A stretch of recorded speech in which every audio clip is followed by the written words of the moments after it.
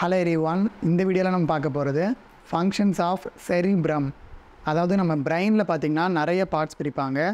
பிரெயினில் ரொம்ப இம்பார்ட்டண்ட்டான அண்ட் ரொம்ப பெரிய போர்ஷனான செரிப்ரம், அதோட ஃபங்க்ஷன்ஸ் தான் இன்றைக்கி நம்ம பார்க்க போகிறோம்.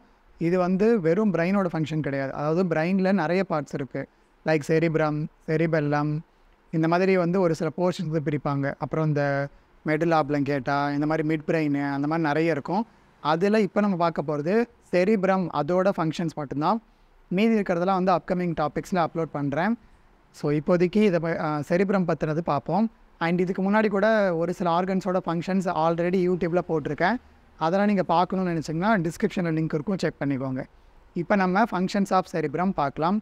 செரிப்ரமோட ஃபஸ்ட் அண்ட் மேஜர் ஃபங்க்ஷன் பார்த்திங்கன்னா receiving sensation such as vision, hearing, then taste, smell and also touch. இந்த மாதிரி எல்லா சென்சேஷனும் ரிசீவ் பண்ணிக்கும்.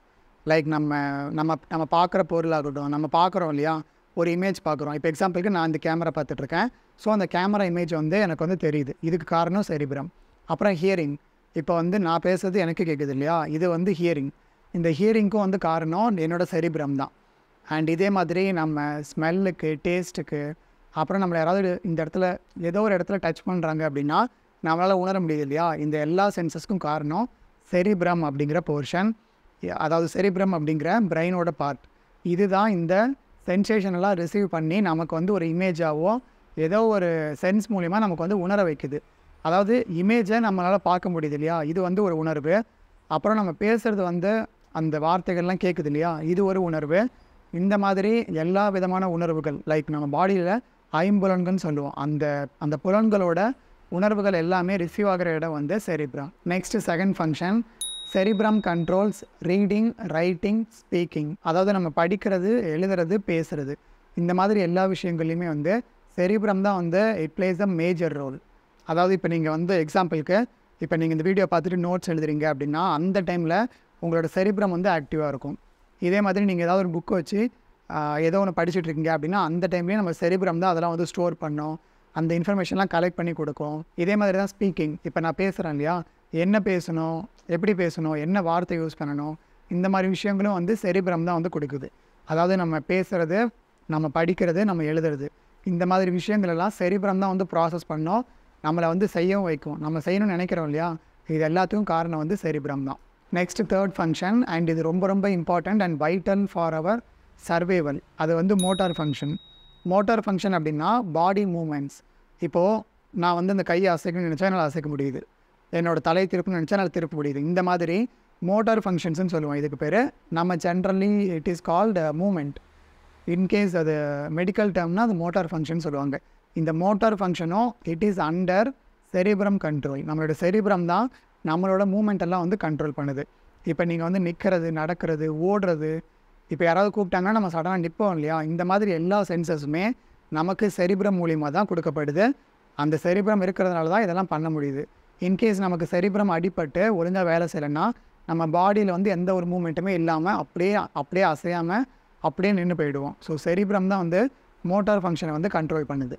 Next fourth function, interpretation and processing of sensory signals, இல்லை சென்சாரி இன்ஃபர்மேஷன். அதாவது சென்சாரினால் நம்மளோட உணர்வுகளுக்கு தேவையான, அதாவது உணர்வுகள் சென்ஸ் மூலிமா நமக்கு வரும். அதாவது ஏதாவது நியூரான் மூலிமா எடுத்துகிட்டு வரும். அந்த மாதிரி வரதை இன்டர்பிரேட் பண்ணி ப்ராசஸ் பண்ணோம்.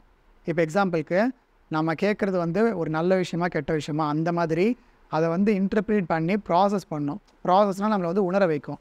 இப்போ எக்ஸாம்பிளுக்கு நம்ம முன்னாடி ஒரு இடத்துல தீப்பற்றி எரியுது, நம்ம அந்த இடத்துல தான் முன்னாடி அப்படியே நடந்து போயிட்டுருக்கோம். இப்போ இந்த விஷன் நமக்கு தெரியும் இல்லையா, ஓகே இங்கே ஃபயர் இருக்குது, இதை இன்டர்பிரேட் பண்ணி ப்ராசஸ் பண்ணி நம்ம பிரெயினுக்கு அனுப்போம், அந்த இடத்துல டேஞ்சராக இருக்குது, அங்கே போகாத அப்படின்னு சொல்லிட்டு. ஸோ அதுக்கப்புறம் நம்ம அப்படியே அங்கே நடந்து போயிட்டு இருந்தவங்க அப்படியே நின்றுடுவோம். ஸோ இந்த மாதிரி சென்சார் இன்ஃபர்மேஷன்ஸை இன்டர்பிரேட் பண்ணி ப்ராசஸ் பண்ணோம். லைக் இது ஒரு நல்ல விஷயமா கெட்ட விஷயமா, இல்லை இது இப்படியா அப்படியா.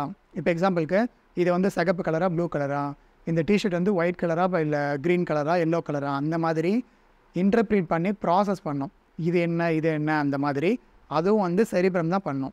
Next important function of cerebrum என்னென்னு பார்த்தீங்கன்னா thinking, reasoning, planning and intelligence. சிம்பிளாக ஒன் வேர்டில் சொல்லணும்னா இன்டெலிஜென்ஸ். இன்டெலிஜென்ஸ்னால் நம்மளோட அறிவு வந்து ரொம்ப அதிகமாக இருக்கிறதுக்கு பேர் இன்டெலிஜென்ஸ் கிடையாது. நம்ம அறிவு ப்ராப்பராக நம்ம யூஸ் பண்ணுறோமா அப்படிங்கிறது தான் இன்டெலிஜென்ஸ். ஏன்னா எல்லாருக்கும் ஒரே அமௌண்ட் ஆஃப் பிரெயின் தான். இப்போ எக்ஸாம்பிளுக்கு ஒரு சயின்டிஸ்ட் இருக்காங்க, இந்த சைடு வந்து ஒன்றுமே தெரியாத ஒரு பர்சன் இருக்காங்க, யாரோ ஒருத்தங்க. இதில் சயின்டிஸ்ட்டுக்கும் இவங்களுக்கும் பெரிய வித்தியாசம்லாம் கிடையாது. 2 பேருக்கும் ஒரே பிரெயின் தான், 2 பேருக்கும் ஒரே கெப்பாசிட்டி தான். ஆனால் யார் யூட்டிலைஸ் பண்ணுறாங்களோ அவங்க சயின்டிஸ்ட்னு சொல்கிறோம், யூட்டிலைஸ் பண்ணாதவங்க நார்மல் பர்சன், அவ்வளோதான். அதாவது திங்கிங், ரீசனிங், பிளானிங், இன்டெலிஜென்ஸ் இது எல்லாமே ஒன்று தான் குறிக்குது. நம்ம யோசிக்கிற விதம். இப்போ எக்ஸாம்பிளுக்கு நம்மளை சுற்றி என்ன நடக்குது அப்படிங்கிறத நம்ம யோசிக்கிறோம் இல்லையா, அது திங்கிங். இதே மாதிரி பிளானிங், நம்ம வந்து இப்போ இந்த வழியாக போய் இந்த இடத்துல திரும்பணும், அதுவும் கரெக்டாக அந்த 1 செகண்டில் திரும்பணும், இல்லைனா நேராக போய் வந்து ஏதாவது முட்டிப்போம், அந்த மாதிரி பிளான் பண்ணுறோம் இல்லையா. இந்த பிளானிங்கும் நம்ம செரிப்ரம் தான் பண்ணுது. அப்புறம் ரீசனிங், இது ஏன் நடந்துச்சு, இது எப்படி நடந்துச்சு, அந்த மாதிரி. இப்போ நம்ம டிராஃபிக் சிக்னலில் இருக்கும்போது ரெட் கலர் இருக்குது, அந்த ரெட் கலர் வந்து எல்லோவாக மாறும், அப்புறம் க்ரீனாக மாறும். இந்த மாதிரி அந்த கலர் மாறுது இல்லையா, அதை நம்ம பார்க்குறோம், அதை நம்ம யோசிக்கிறோம், அதை நம்ம புரிஞ்சுக்கிறோம். ஓகே, அந்த கலர் வந்து சேஞ்ச் ஆச்சு, அந்த மாதிரி ரீசனிங் பண்ணுறது. அப்புறம் இன்டெலிஜென்ஸ்னால் வந்து காமனாக ஒரு விஷயத்தை வந்து அலசி ஆராயிரும் இல்லையா, அதுக்கு பேர் தான் இன்டெலிஜென்ஸ். அதை பற்றி நம்ம பிரெயினை யூஸ் பண்ணி யோசிக்கிறோம், செயல்படுறோம், அதுக்கு பேர் தான் இன்டெலிஜென்ஸ். அந்த இன்டெலிஜென்ஸும் வந்து நம்மளோட செரிப்ரம் தான் கண்ட்ரோல் பண்ணுது. நீங்கள் வந்து இன்கேஸ் உங்களை யாராவது ஸ்கூலில் நீங்கள் பயங்கர இன்டெலிஜென்ட், நீங்கள் காலேஜில் உங்களை வந்து பயங்கர இன்டெலிஜென்ஸ் சொன்னாங்கன்னா அதுக்கு காரணம் உங்களோட செரிப்ரம் தான். இல்லை உனக்கு இன்டெலிஜென்ஸ் கம்மி அப்படின்னா அதுக்கு காரணமும் உங்கள் செரிப்ரம் தான். அண்ட் நான் கம்பேர் பண்ணியிருந்தேன் இல்லையா, சயின்டிஸ்ட்டுக்கும் நார்மல் பர்சனுக்கும் ஏன் இப்படி டிஃப்ரென்ஸ் இருக்குன்ட்டு. அது காரணம் வந்து ஐக்யூன்னு கூட சொல்லலாம். ஐக்யூ வந்து ஒரு சிலருக்கு கொஞ்சம் அதிகமாக இருக்கும், ஆனால் நார்மல் பீப்புளுக்கு வந்து நார்மலாக இருக்கும். அதாவது இவங்களோடது ஒரு ஹையஸ்ட் லெவலில் இருந்தாலும், சயின்டிஸ்டோடது ஹையஸ்ட் லெவலில் இருந்தாலும், நார்மல் பீப்புளோடது கிட்டத்தட்ட நியராக தான் இருக்கும், ரொம்ப கம்மியாலாம் இருக்காது, கிட்டத்தட்ட நியராக தான் இருக்கும். பட் அவங்களோட ஐக்யூ வந்து ஐக்யூ பொறுத்து கூட அவங்களோட இன்டெலிஜென்ஸ் வந்து கொஞ்சம் அதிகமாக இருக்கிறதுக்கான வாய்ப்பு இருக்குது. மற்றபடி காமனாக பார்த்திங்கன்னா எல்லாருக்கும் ஒரே அமௌண்ட் ஆஃப் இன்டெலிஜென்ஸ் தான் வந்து நேச்சுரலாக நமக்கு வந்து கிடச்சிருக்கு. இது எல்லாத்துக்கும் காரணம் செரிப்ரம். Next function language. அதாவது இப்போ நம்ம ஒரு லாங்குவேஜை லேர்ன் பண்ணுறோம், அதை பேசுகிறோம், இதெல்லாம் வந்து ஸ்டோர் பண்ணுறது வந்து செரிப்ரம் தான்.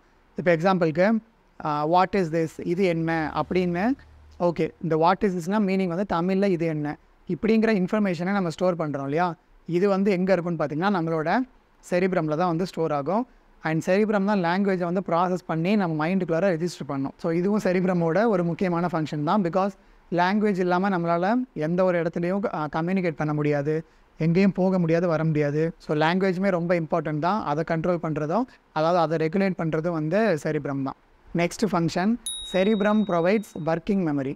அதாவது ஒர்க்கிங் மெமரினா மீனிங் என்னென்னா, இப்போ எக்ஸாம்பிளுக்கு நீங்கள் வந்து உங்கள் ஆஃபீஸ் போகிறீங்க, ஆஃபீஸ் முடிச்சு நீங்கள் வரும்போது இந்த பொருள் வந்து வீட்டுக்கு வாங்கிட்டு போகணும் அப்படின்னு சொல்லி ஞாபகம் வருது இல்லையா, இதுக்கு பேர் தான் ஒர்க்கிங் மெமரி. அதாவது இது வந்து ஷார்ட் டேர்ம் மெமரி, அந்த டைமுக்கு மட்டும் தான் ஞாபகம் இருக்கும். இதுவே நீங்கள் அடுத்த நாள் போகும்போது அதே விஷயம் உங்களுக்கு ஞாபகம் இருக்காது. இப்போ எக்ஸாம்பிளுக்கு உங்கள் ஒய்ஃப் வந்து உங்ககிட்ட ஏதாவது ஒரு பொருள் வந்து நீங்கள் வரும்போது வாங்கிட்டு வாங்கன்னு சொல்லுவாங்க, உங்களுக்கு அது நாள் முழுக்க ஞாபகமே இருக்காது, ஆனால் நீங்கள் வரும்போது அது ஞாபகம் இருக்கும். அதுக்கு பேர் தான் ஒர்க்கிங் மெமரி. பட் நீங்கள் வீட்டுக்கு போனதும் அடுத்த நாளோ அதுக்கு அடுத்த நாளோ அது ஞாபகமே வராது. இதுக்கு பேர் தான் ஒர்க்கிங் மெமரி. இது வந்து ரொம்ப ரொம்ப ஷார்ட் டேர்ம், அதனால் இது வந்து அந்தளவுக்கு ஞாபகம் இருக்காது. பட் இருந்தாலும் இதுவும் ஒரு டைப் ஆஃப் மெமரி தான். இதை வந்து ப்ரொவைட் பண்ணுறதும் செரிப்ரம் தான். நெக்ஸ்ட்டு ஃபங்க்ஷன், நம்ம செரிப்ரமாக பார்த்திங்கன்னா மேஜராக 4 கார்டெக்ஸாக வந்து பிரிப்பாங்க. இது வந்து ஃப்ரண்ட்டில் இருக்கிறது ஃப்ரண்டல் கார்டெக்ஸ், தென் சைட்ஸில் இருக்கிறது டெம்போரல் கார்டெக்ஸ், நம்ம தலைக்கு மேலே சுப்பீரியராக இருக்கிறது பரைட்டல் கார்டெக்ஸ், தென் நம்ம தலைக்கு பின்னாடி இருக்கிறது ஆக்சிபிட்டல் கார்டெக்ஸ். இந்த மாதிரி 4 கார்டெக்ஸ் இருக்குது. இந்த 4 கார்டெக்ஸும் டிஃப்ரெண்ட் ஃபங்க்ஷன்ஸை வந்து கேரி அவுட் பண்ணும். அதாவது இப்போ நம்ம மேலே சொன்ன ஃபங்க்ஷன்ஸ் எல்லாம் ஒவ்வொரு லோபும் வந்து கண்ட்ரோல் பண்ணோம். இப்போ எக்ஸாம்பிளுக்கு நம்ம ஃப்ரண்டல் கார்டெக்ஸ் எடுத்துட்டோம் அப்படின்னா இது மேஜராக என்ன பண்ணோம் அப்படின்னு பார்த்திங்கன்னா நம்மளோட ஸ்பீச்சு, அப்புறம் நம்மளோட திங்கிங், அப்புறம் நம்மளோட பிஹேவியர், எமோஷன்ஸ், பாடி மூமெண்ட்ஸ், நம்மளோட பர்சனாலிட்டி, இந்த மாதிரி விஷயங்கள்லாம் வந்து தீர்மானிக்கிறது ஃப்ரண்டல் கார்டெக்ஸ் தான். அதாவது நம்ம பேசுகிறது, யோசிக்கிறது, அப்புறம் மோட்டார் ஃபங்க்ஷன், அதாவது பாடி மூமெண்ட், இதை கண்ட்ரோல் பண்ணுறது ஃப்ரண்டல் கார்டெக்ஸ் தான். ஃப்ரண்டல் கார்டெக்ஸ்னால் நம்ம தலையோட முன்பகுதியில் இந்த இடத்துல அமைஞ்சிருக்கிறது வந்து ஃப்ரண்டல் கார்டெக்ஸ். இதுதான் வந்து இதெல்லாம் கண்ட்ரோல் பண்ணும். அண்ட் இது மட்டும் இல்லாமல் இன்டெலிஜென்ஸ், செல்ஃப் அவேர்னஸ், அப்புறம் பிளானிங், ப்ராப்ளம் சால்விங், லைக் ஒரு சிலர் வந்து ப்ராப்ளம் சால்விங் ஸ்கில்ஸ் வந்து அதிகமாக இருக்கும், அந்த மாதிரி இருக்கிற பீப்புள். அப்புறம் இன்டெலிஜென்ஸ்னு சொன்னோம் இல்லையா, அதுவும் இந்த ஃப்ரண்டல் கார்டெக்ஸ் தான் வந்து கண்ட்ரோல் பண்ணோம். ஸோ இந்த மாதிரி நிறைய ஃபங்க்ஷன்ஸை வந்து கண்ட்ரோல் பண்ணுறது இந்த ஃப்ரண்டல் கார்டெக்ஸ். நெக்ஸ்ட்டு பரைட்டல் கார்டெக்ஸ்னு ஒன்று பார்த்தோம் இல்லையா, நம்மளோட செரிப்ரம், நம்மளோட ஹெட்டோட டாப் போர்ஷனில் இருக்கிற பரைட்டல் கார்டெக்ஸ். இந்த பரைட்டல் கார்டெக்ஸ் வந்து என்ன கண்ட்ரோல் பண்ணோம் அப்படின்னா மெயினாக வந்து 2 விஷயம். ஒன்று லாங்குவேஜ், இன்னொன்று சென்சேஷன். நம்ம லாங்குவேஜ் வந்து நம்ம கற்றுக்குறோம், ஸ்டோர் பண்ணுறோம், பேசுகிறோம் இல்லையா, அது வந்து நம்மளோட பரைட்டல் கார்டெக்ஸில் தான் வந்து ரெகுலேட் ஆகும். And also sensation like Dutch, pain, pressure, temperature, இந்த மாதிரி நிறைய சென்ஸ் இருக்குது இல்லையா, இந்த சென்சஸும் ரிசீவ் பண்ணி அதை நமக்கு வந்து உணர வைக்கிறது பரைட்டல் கார்டெக்ஸ் தான். நெக்ஸ்ட்டு வந்து டெம்போரல் கார்டெக்ஸ். டெம்போரல் கார்டெக்ஸுங்கிறது நம்மளோட சைட்ஸில், அதாவது ஹெட்டோட சைடில் இந்த சைடு இருக்கிறது டெம்போரல் கார்டெக்ஸ். இது என்ன பண்ணும் அப்படின்னு பார்த்திங்கன்னா நம்மளோட மெயினாக வந்து ஹியரிங், அப்புறம் memory, then perception and also organisation and pattern. அதாவது நம்மளோட மெமரியை வந்து ஸ்டோர் ஆகிறதும் இந்த டெம்போரல் கார்டெக்ஸில் ஆகும்.